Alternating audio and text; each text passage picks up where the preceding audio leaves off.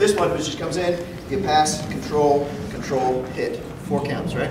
So if I change those 4 counts, it's going to be pass, control, and then I'm going to guide. Oh, what's there? Hit her with your own shoulder. Okay? It's important. This part's important. Forget about what I did right here, right now. Watch my elbow and my hip. Okay? So it comes in. I go 1, 2. Watch my elbow, my hip. Okay? I don't care what I did here. This is just to keep it straight and go, I'm going to aim. Ooh, got you good. That's okay. So I'm using that same short power that I did. So I'm combining his drill with some little short power we did last night. It's nothing major, but it's a nice little tool to have in your arsenal. Plus, if you play with that, it'll give you a chance to practice that kind of short power I was talking about. Okay, so let's change angle. So she comes in a punch, bam. I'm going to catch it and guide it, aim it.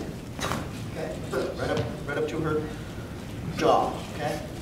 So this aimed, I aimed it, so it's in front of her. So notice watch what happens here. When I guide that, it goes in front. Ah, now it's loose.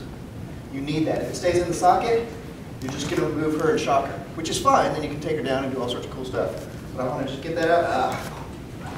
And you got to be nice, because you can knock someone out that way pretty well. So don't do that. One more time. Hands up. 1, 2. Boom. Get in front of it. Okay. Simple? Yes, sir. Here, I'm going to try that for a second.